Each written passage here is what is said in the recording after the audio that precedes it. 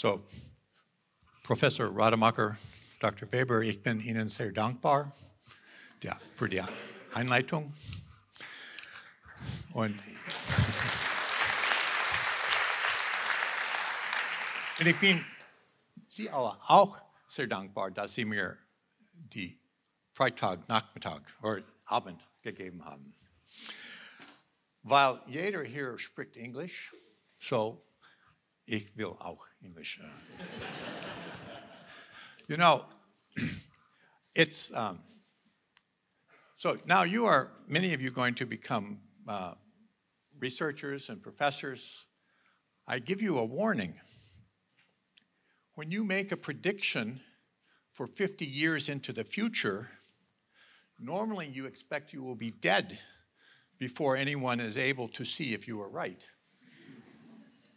But in my case, I have only 3 more years until it will be 50 years. So tonight I'm trying to get ready for that time, and I created a speech which is called 47 Years After Limits to Growth.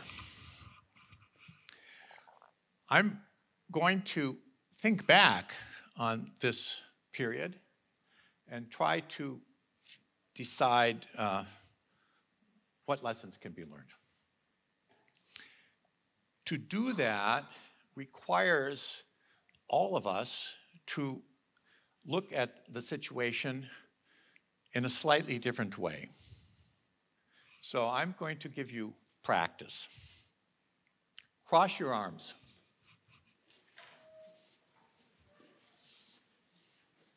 You too. So look down and see which wrist is on top. And remember. Okay, drop your arms. Great. Now, cross your arms. And see which wrist is on top. So we're all scientists. Let's do some scientific research now. Everyone here who had the same wrist up both times, raise your hand.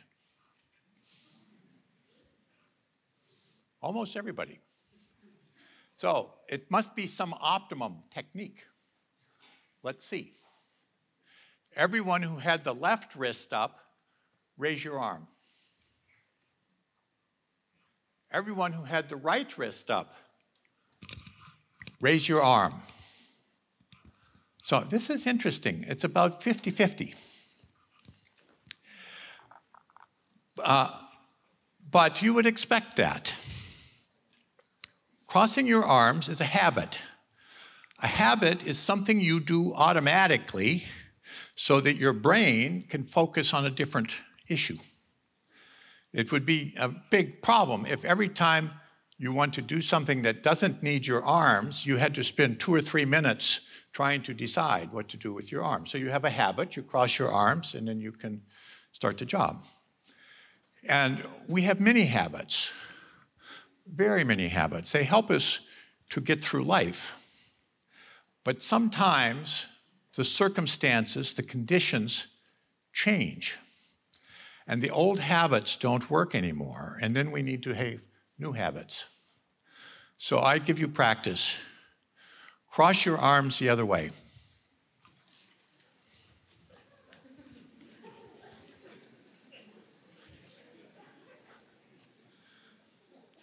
So there's 3 lessons in this little exercise which we need to remember tonight. First, it is possible to take a different habit. But 2, you have to think about it. It's not easy. And 3, when you are trying to develop a new habit, initially you might make mistakes. It's natural. Now we need to develop new habits about our use of energy, travel, the economy, and so forth. We can do it, but it's going to require that we think about it. And we shouldn't expect that we don't make mistakes. So when your leaders stand up give them the possibility that at first they may make some mistakes before they know how to do it differently. So here we are in Ulm. Es ist mein erstes Mal hier. Ich bin sehr froh, hier in Ulm zu sein. And tonight I'm going to address 5 questions. So what did we actually do 47 years ago? Professor Rademacher mentioned that 30 million copies of the book were sold. Many millions of people thought we were right. Many millions of people thought we were wrong. Most of them actually didn't read the book. So I'll tell you what we did do 47 years ago. And what did we forecast? What were the main conclusions at that time? 1972 was a very different time from today. We didn't think about such things like climate change and so forth. The ocean seemed to be so large it would be impossible to have any impact on the ocean and so forth. How accurate were those scenarios? Still a little early to tell, but after 50 years we began to get some ideas. I remember I stood up the first time in 1972 to present our results from out to the year 2100, and almost immediately after the speech, someone from the newspaper came up and said, well, Professor Meadows, were you right or wrong? I said, you know, we're going to take some decades before we start to have an understanding. Another question, number 4, what would we do today different, given that I hope I learned something in 50 years? If I were doing again this project, how would it be different? And finally, looking ahead now, what do we see? Many of you will have your professional life over the next 50 years. It's quite interesting to imagine what you, or for others, your children, will be living in over the next decades. Of course, impossible to say precisely, but we can see some broad aspects. So, first question, what did we do 47 years ago? So, at that time, I was a young professor in the Lehrstuhl of J. Forrester at MIT. Forrester invited the Club of Rome to come to the United States to study our computer modeling techniques. And he developed a very simple theoretical model that we could use as a basis for teaching. Let me say, incidentally, I'm going to give all of these slides to Professor Rademacher. So you shouldn't spend any time writing down the slides. At the end, you will be either happy that you didn't waste your time writing them down, or happy that you were able to focus on the important issues. So Forrester developed this theoretical model. We used it for teaching. And then the Club of Rome decided that they would like to use this method for their research. So I put together a team of 17 scientists, analysts, including 2 from Germany. They are now retired professors, I guess. Peter Milling, Eric Zahn were students at that time. They came and worked with me. I told Azada, who's in Professor Rademacher's institute, I had also one Iranian scientist working with me at that time. And we spent about a year and a half gathering data and trying to understand the important theories about population, food production, natural resources, pollution, and industry In those days, gathering data was much more difficult. You don't just type into Google historical data on the population of the globe. You had to send somebody down to Washington, D.C., and they would look through the books and try to find the numbers. So it was a much more difficult job in those days. And then we took all of this data and these theories, we put them together into a computer model of the globe. And we did many scenarios, many simulations, because of course it's impossible to make a prediction precisely about the future. But if you make many different simulations with different assumptions, you can begin to see some central tendencies. And we took those and put them into 3 reports, 3 books. The first you heard about, The Limits to Growth, Die Grenzen des Wachstums auf Deutsch, and then 2 more, which you never heard about, and you never will hear about them.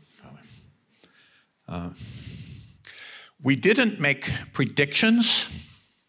A prediction you can make, let's say, in astronomy, where you can predict the eclipse of the moon or something. But in social systems, there is impossibility. We don't have enough knowledge, and there's a random component, so it's impossible to make predictions. But we did generate scenarios. Scenarios are internally consistent images of the future. And we ran these from 1900 out to 2100. The first 70 years gave us some comparison with history, because we know those data, and then 130 years into the future. Then, because you don't know things precisely, even now, and for sure not in the future, we made some big changes in our assumptions. We, for example, doubled how much natural resources would be available. We changed the amount of arable land. We made many changes in technology for controlling births, and so forth, and generated 11 different scenarios, focusing on these 5 main variables. Notice we looked at the globe. We didn't look at poor people, rich people, north people, south people. I think even today, the knowledge which we have doesn't give us meaningful forecasts.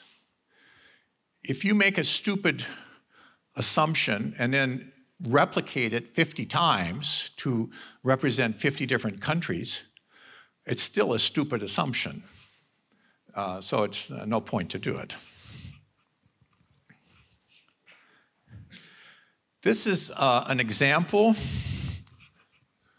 of scenarios from population.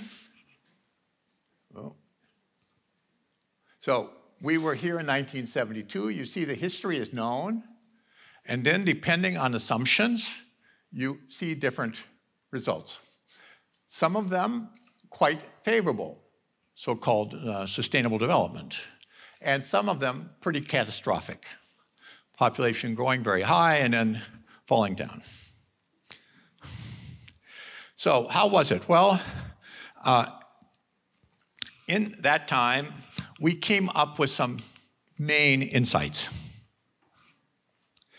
The first mistake that most people made was to imagine we said growth had to stop or would stop immediately. Actually not. You can see we expected that growth would continue for another 40, 50, 60 years. But we saw that the conditions which produced growth up until 1970, if they weren't changed, would cause very serious consequences later. It's like the guy who falls off a high building and he's coming down, and at the 10th stock, somebody looks out the window and says, "How are you?" He says, "Well, so far so good."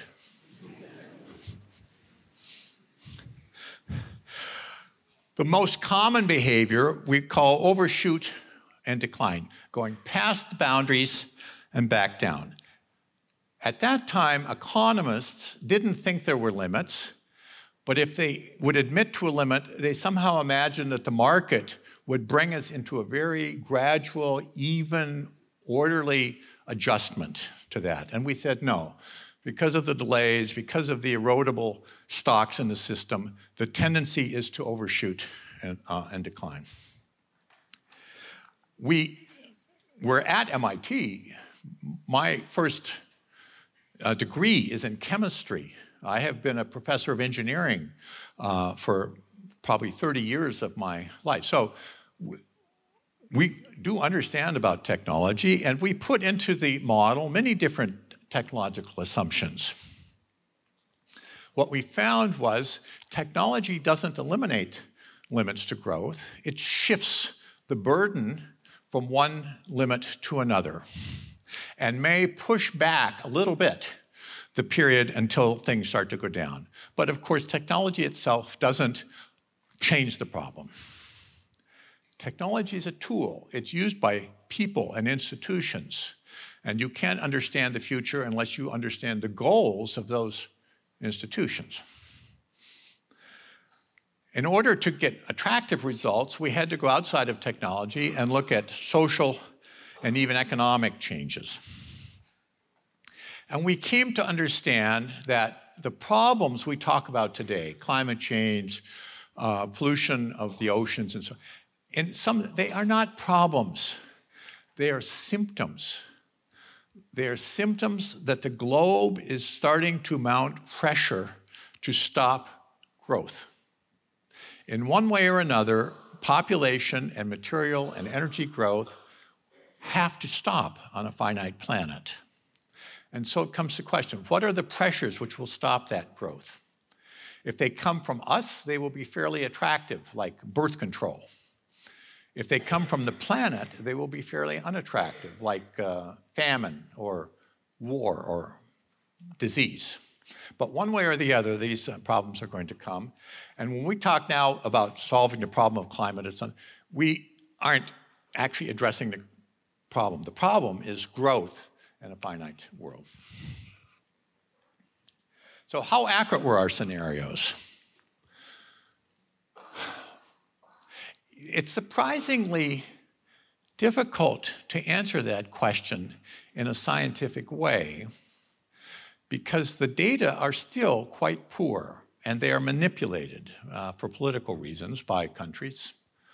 I mean, we even don't know how much oil is being still left in the ground because different countries have different political motivations to lie about that. Nonetheless, you can make some guess. Population is probably one of the variables where we have the most accurate data. This shows the history from 1972 up until the present, and these were so you can see where the history is more or less in the middle of what we projected. But notice, not on the sustainable development path. We are in the midst of our overshoot scenarios. This is food production per person. Here again, actually here we weren't very accurate. The history shows that food production has been much lower than we expected. And of course, it's under severe pressure now from climate change. There have been other studies. Recently in Australia, the CSIRO, the Commonwealth Scientific Industrial Research Organization, undertook a study. This is a photocopy of their results. They took a standard overshoot run and a standard sustainable development run. So they took 2 of our 11 scenarios. In each case, this is for population, for industrial output, for non-renewable resources, for pollution. And then they plotted historical data just to see. And what they find is in most cases, the historical data is right on the standard run. But of course, note, we didn't get to the peak yet. So of course, we don't know for sure what will happen next. But so far, at least, they say that our scenarios are quite accurate and that the world is behaving in the overshoot mode. I could speak at great length to try and convince you that there are limits and that there will be overshoot and so forth. I don't waste your time. You wouldn't come to this meeting if you were skeptical about that. By and large, only people come to my lectures who already believe these things. So let's skip and go to the more interesting questions. What to do today? How would we make differently today a global model from the one we made 50 years ago? In many sectors, I actually wouldn't make many changes because we still don't have good theories and good data. For all of the research which has been done and all the numbers which are available, the underlying wisdom that we have about humanity hasn't improved very much. But there are some areas. In the first model, energy resources, oil, coal, natural gas, are included in the overall category of resources. And I would take them out because all other resources, I think, can be substituted quite well. Copper for, or aluminum for copper, copper for aluminum, and so forth. But you can't substitute something for the energy resources. So it's useful to pull them out. Of course, if you pull them out, then you can start to take track of CO2 emissions. And they are, in our model, in the so-called persistent pollution category, but because of climate change, they have a special role. I would pull them out. And a big difference between our model and reality is how much money we spend on military hardware and the military generally. In our model, that doesn't show up. So our model is extremely optimistic. And if we took out that money, it would reduce the possibilities which exist in the other sectors. I still wouldn't separate the model into different countries. Actually, as we have seen since we built the model, some countries have changed, like the Soviet Union, quite a bit.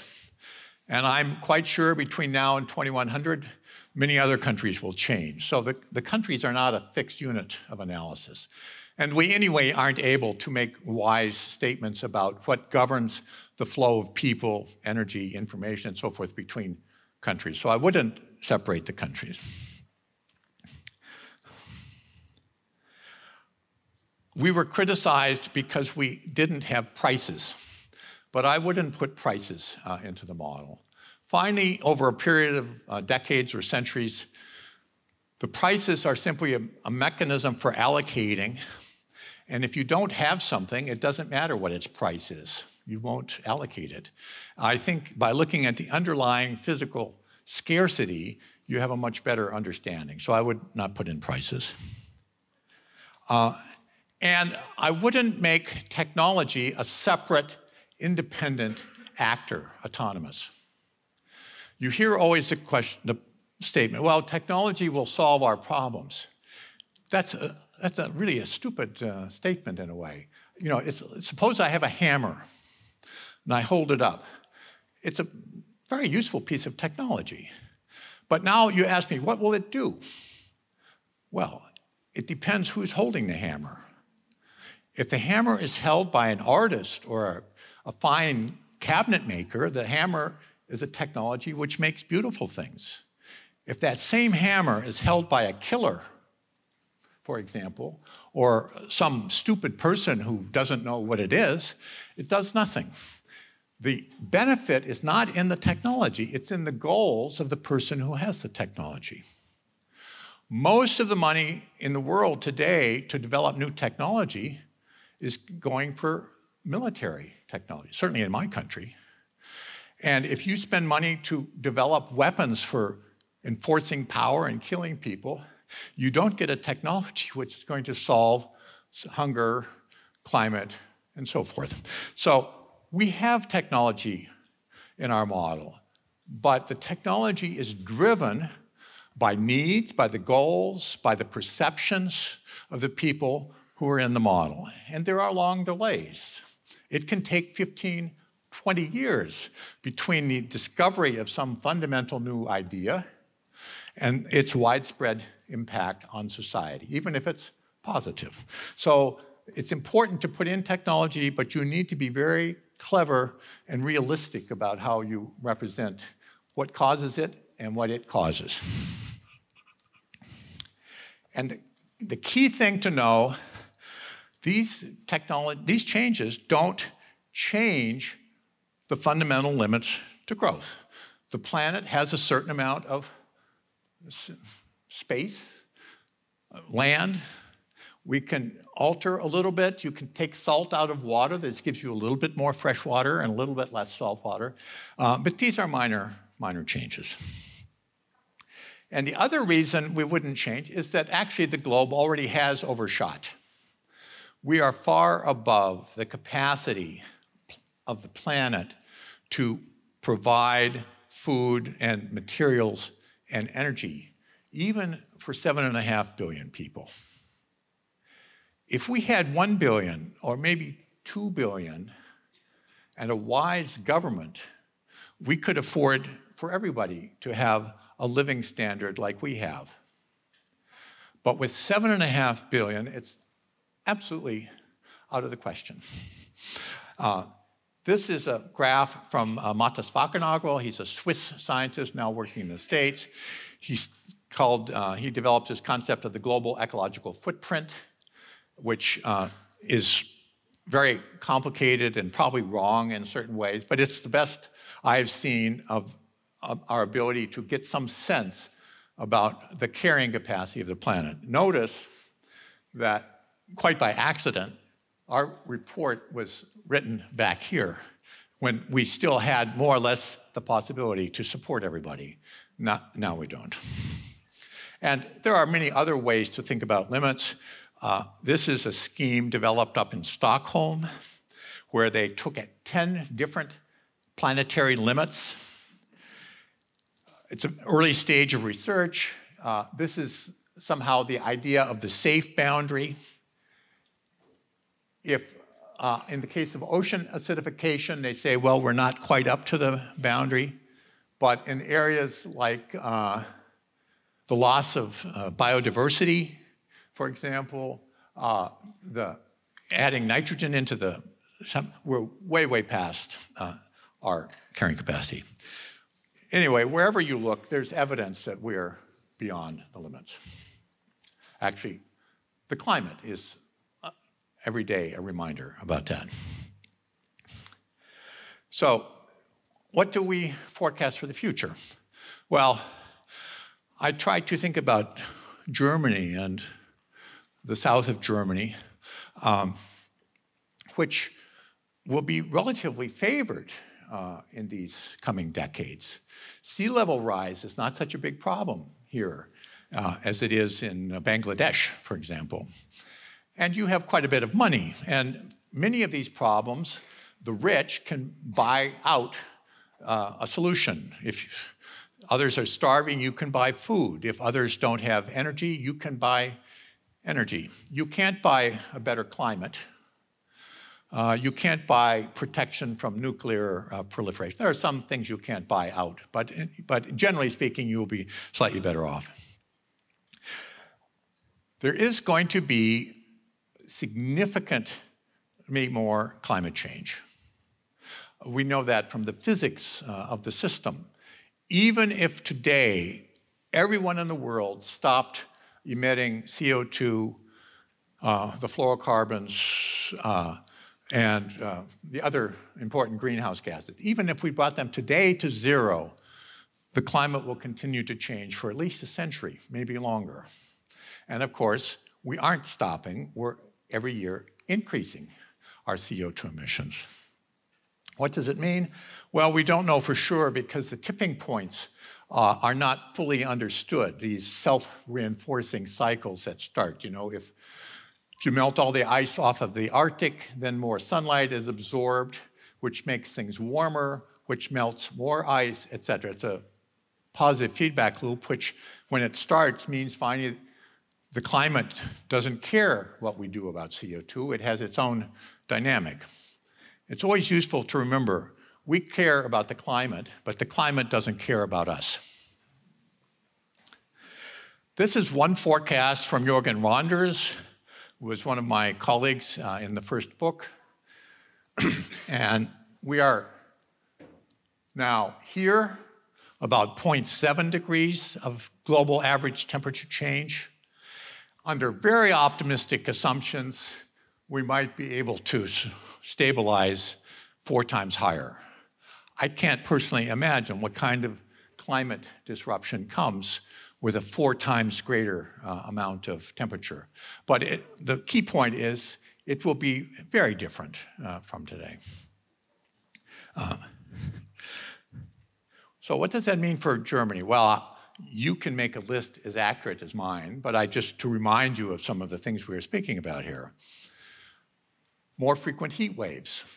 I stayed in a very lovely hotel in Munich, but out in the garden were air conditioning pipes because their air conditioning system is no longer big enough to keep the rooms cool in the summer. They have to put in more, and they're reacting to the past. They don't think about the future. So more frequent heat waves. Rising sea level, which actually, of course, doesn't bother you very much directly, but it's going to force many more immigrants into Europe. I mean, who knows? But I was speaking last night. My guess is, the amount of pressure which you have now is 5 or 10% of what you will see in 30 years because of sea level rise. The weather is driven by heat. The heat content of the atmosphere is going up, so we will see more extreme weather, droughts, floods, winds, so forth. That has some impact on food production. In many ways, one interesting trend is that as the CO2 increases in the atmosphere, the food quality of the plants goes down. The nutrition level goes down. So even if you're producing the same tons of maize, it isn't so nutritious as before. The biosphere will be simplified, more pests. And energy is going to be more expensive because,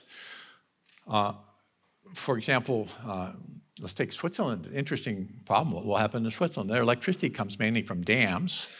The dam water comes from the glaciers, and the glaciers are going to disappear. So what happens to the electricity? I don't know. It's interesting.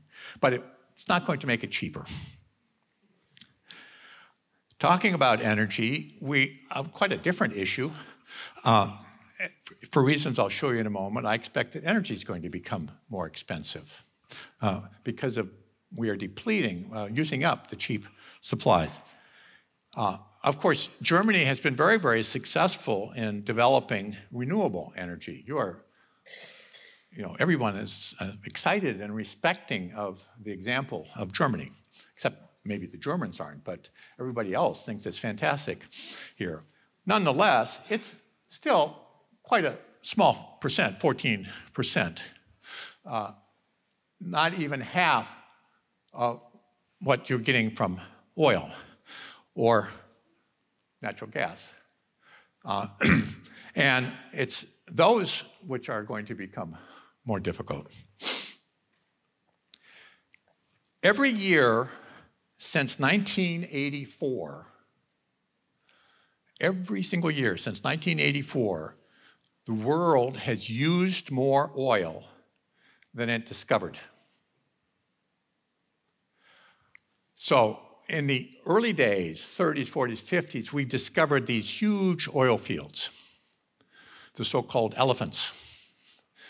And we are still pumping them down.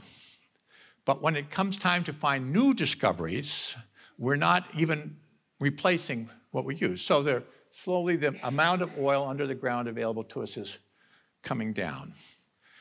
It was predicted that oil production would peak out in 2016.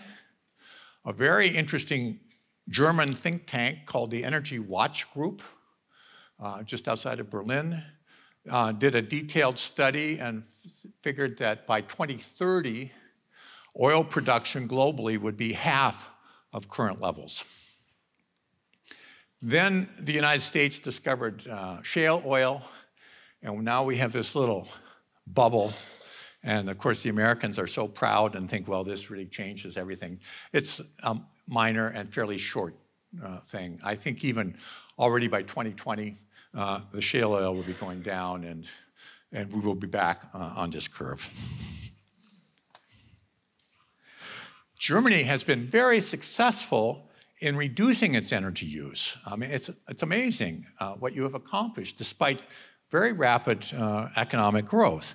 From 1990 up to the present, that's your total primary energy consumption. So primary energy means, for example, how much you put into the electrical generating facility, not just what comes out. It's the important number. And it shows, again, renewables, mineral oil, going down a little bit, but still very high. So what is this going to do for Germany? A very interesting one will be the shifting power relations between those who export energy and those who import it. You import. Russia exports. And as you know, a key issue is the extent to which Germany becomes involved with Russia in relationships that permit a lot of, mainly gas, to come over here.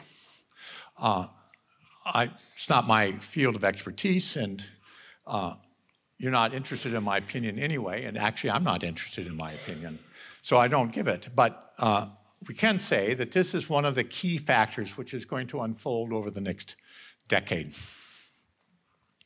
The pressure on the energy system will not permit Germany to ignore this question. You're going to have to explicitly make some decisions about this.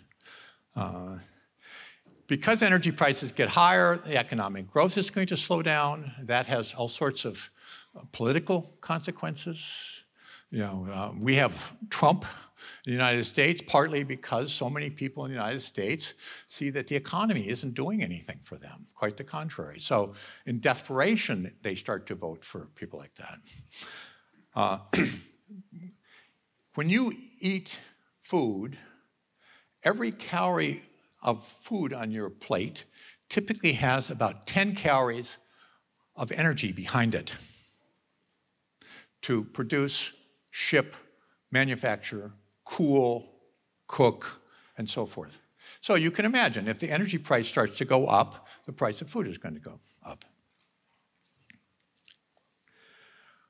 And these things always relate to political change. I received my award this morning in the Hofkirche of the residents in Munich, and I observed that that church was started by a king. It was destroyed under a dictator and restored under a chancellor.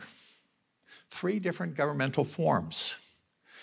Each of those people certainly thought they would last forever, and they were swept away. So it's an interesting question, what comes next? I don't know what's going to come next, but I know that we're not in a period of stability. Certainly in my country, the political system isn't even working for the current circumstances. It certainly doesn't work for the future circumstances. And changing structure of labor force.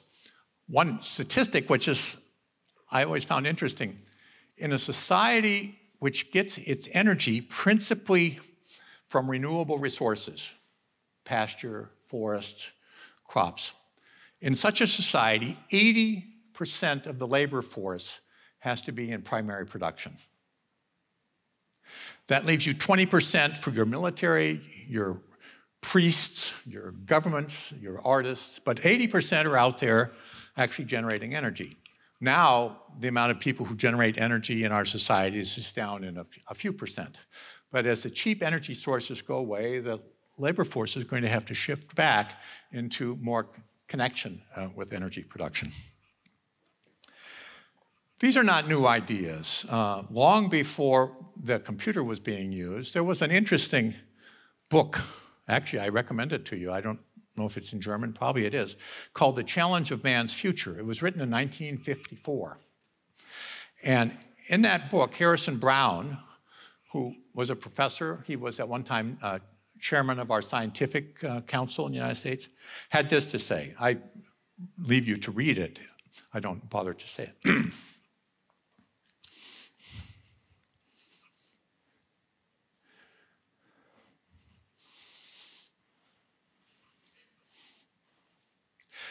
It's an interesting idea, and we see it with renewable energy, for example. You can't produce solar panels or windmills by cutting down trees and using cows on pastures. You need fossil fuels. And if we somehow don't manage to get on to the next phase before we finish with this phase, we lose that possibility. It's a very interesting act, which most people, I think, in the governments don't understand. Okay. Now, when you look at my curves, there's always a tendency to imagine that the greatest problems will be after the peak, when things start to go down. That's what you think, oh, that would be a pretty terrible time. Actually not. This assumption is not correct. In order for that peak to happen, the pressures against growth have to be big enough to equal the pressures in favor of growth. I mean, that's simple dynamics. Those pressures against growth are what we call problems. So the biggest pressures have to occur at the end of the growth phase. That's where we are now. In the next 30, 40, 50 years, we are in this period where the pro-growth and the anti-growth pressures are coming into equilibrium in order to stop the growth.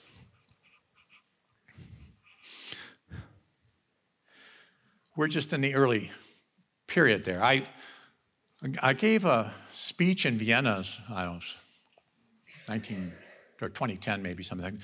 And I said then, the changes what they will see in Austria in the next 20 or 30 years will be greater than the changes that they saw in the last century. Changes in economy, in governance, in environment, living standards, and so forth. And I said that with a full understanding of the enormous changes that there have been in Austria. I mean, 100 years ago, it was a great empire. Now, not, etc. Well, we're moving in that direction. And I would say, again, the same thing. We don't know exactly what's going to happen, but I know for sure when you or your children are looking back, let's say from 2050 on this period, you will see huge changes, which we don't now, of course, anticipate.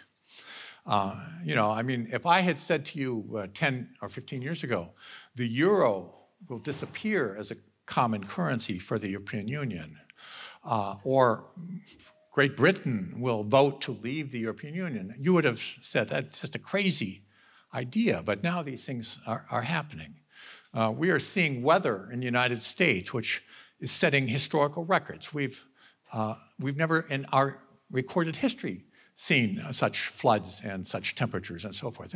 And it becomes almost common. You quit paying attention to it almost. So, what to do? Well, that's always, of course, the bottom line, what to do. This came out in 1972, and I think it's still true. Until we stop physical growth on this planet, there are going to be more and more problems. Everyone says, well, yes, obviously. But then you say to them, well, we don't have enough labor force. What's the answer? We have to increase our population, bring in young people to work in the factories.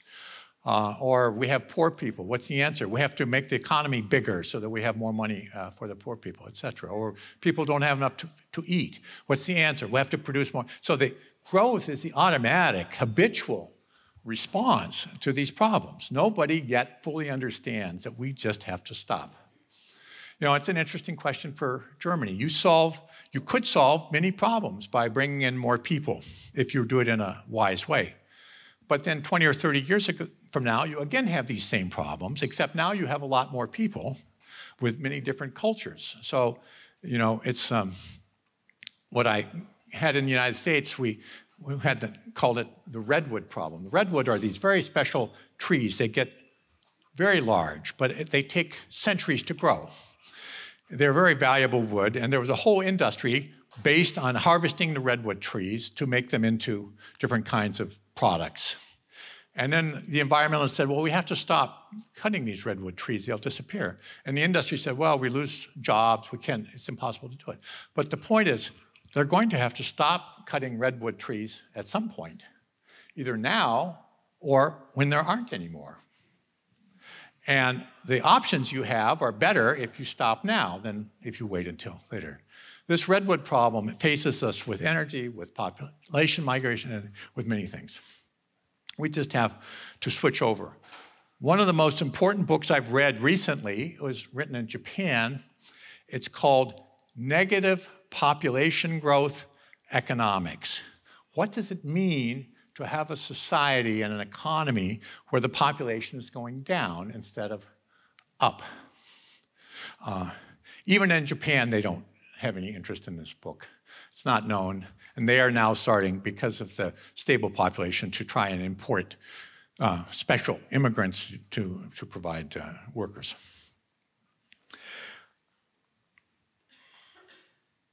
I, this morning, cited the quote of Jean-Paul Juncker, who said, you know, we know what to do, but we don't know how to get reelected if we do it.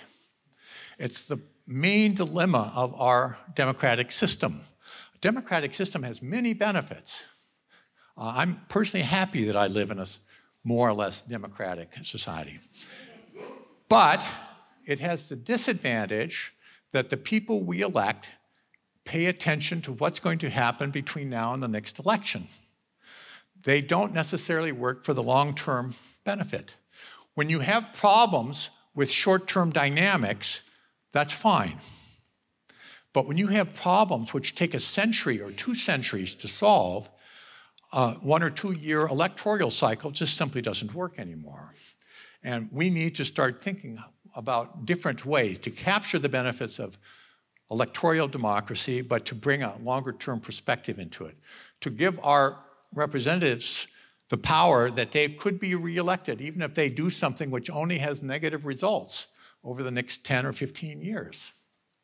There are, in the United States, no energy policies which are good for the long term that don't impose serious costs on the short term. The best thing we could do in the United States now is to raise the price of oil so that people would start to economize and find a substitute. But no politician will vote for that because they know they would lose the next election. Quit giving so much respect to the market system. I could get off into a long discussion about that, but it's boring and probably also not relevant here. There's been this mystique, some magical ideas about the economic system, and they are just, it's a swindle and a fantasy. And soon we're going to have to start understanding that the neoliberal notions of competition and so forth simply aren't working for us. And a key thing, we have to start understanding the long delays. I remember when my former president, actually wasn't my president, but the president of the United States, Bush, said, well, you know, when I see a climate problem, I'll do something about it. The point is, of course, when you see a climate problem, it's too late because it's like being on the Titanic and you put a guy on the front with a stick and he says, when I feel an iceberg, you know, I'll do something about it. But of course, at that point, it's impossible to do anything. Remember the delays.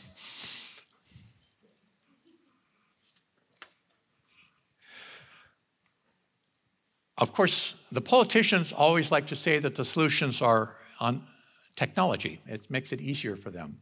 But actually, the good results are going to come from social and political change.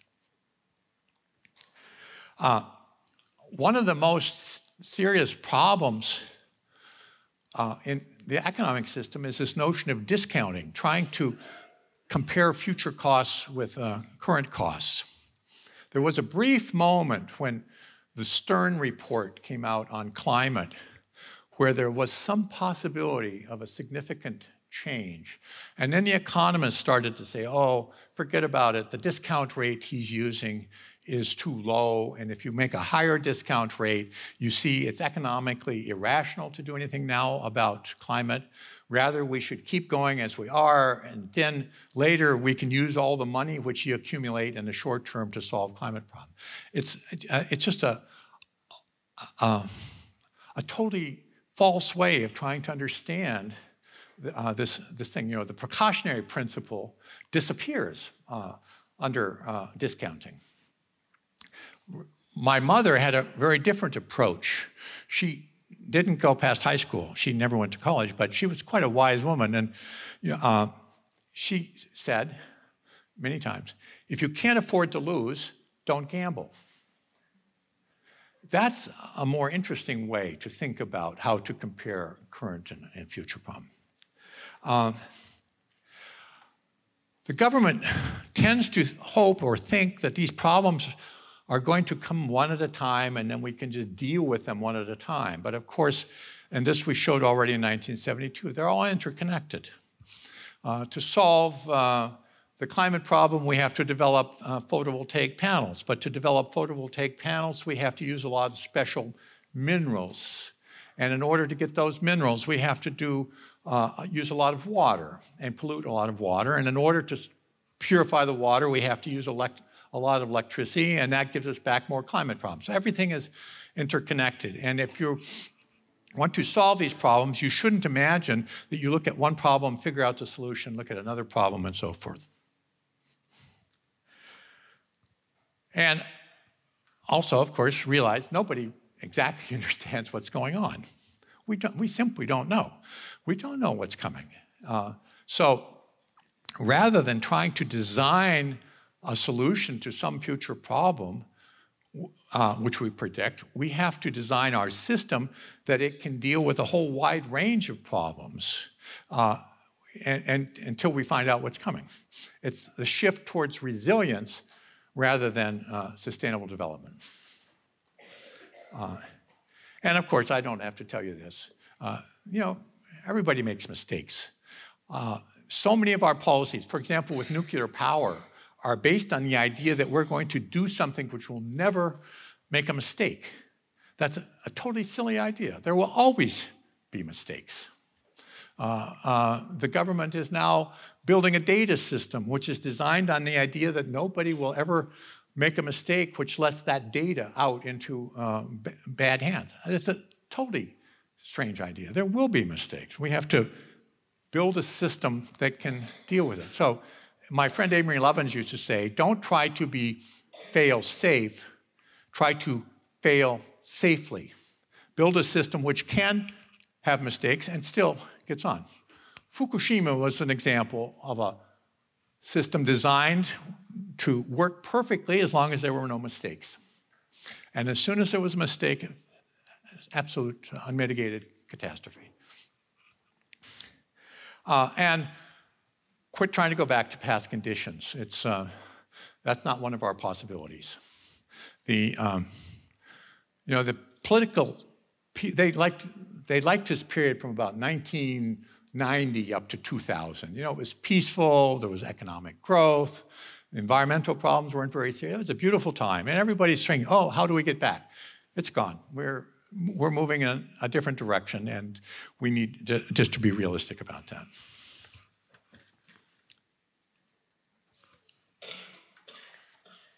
And here, a practical suggestion for this campus, focus much more on resilience.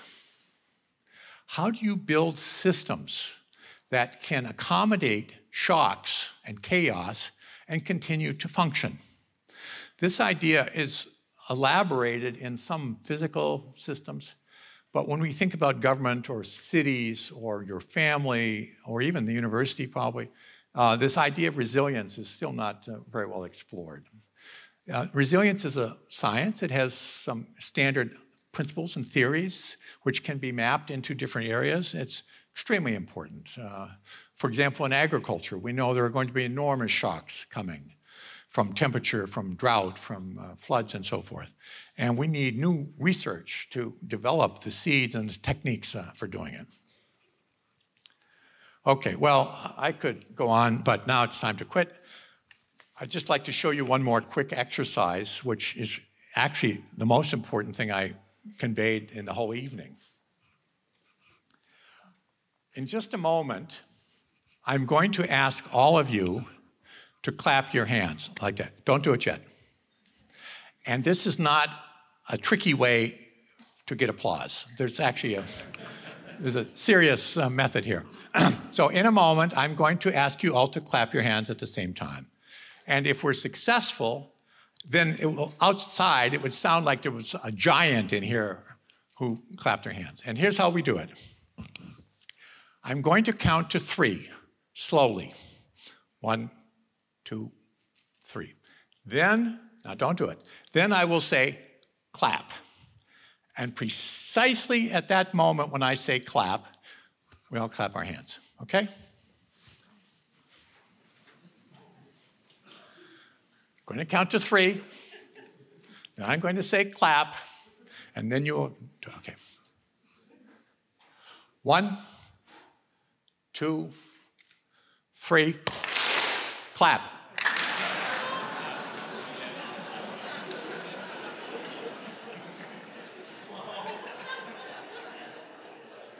This is a scientific audience, right?